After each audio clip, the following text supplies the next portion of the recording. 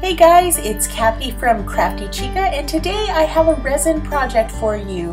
Ice Resin sent me just about one of everything that they have in stock right now, and I was really excited to put these all to use and just have a great playtime. In addition to the two-part resin kit, they sent me a variety of papers and templates and bezels and paintbrushes, even paper sealer.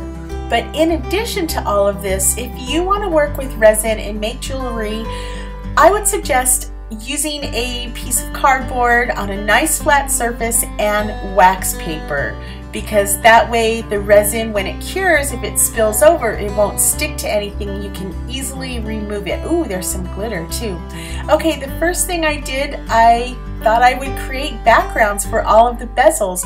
For the papers, I used the paper sealer, which also works as an adhesive, and I just lined that in there, and I put paper on the back or glitter on the back of all the bezels. You can see I also used some of the enamels, the cold enamels around the edges, and I filled all of these with the paper or glitter, and then I mixed the resin. So you want to measure equal parts into the little cup. They make it very easy.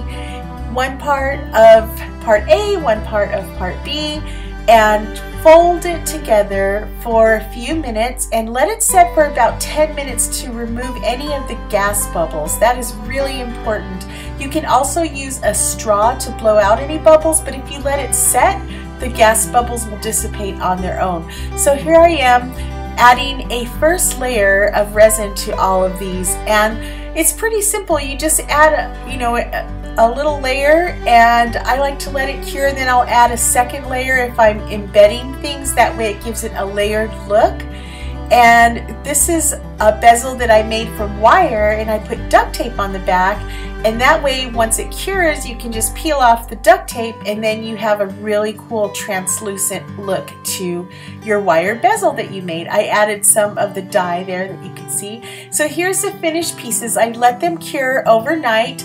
This was a big blob of red that I put down, and before it was fully cured I just cut it out with scissors.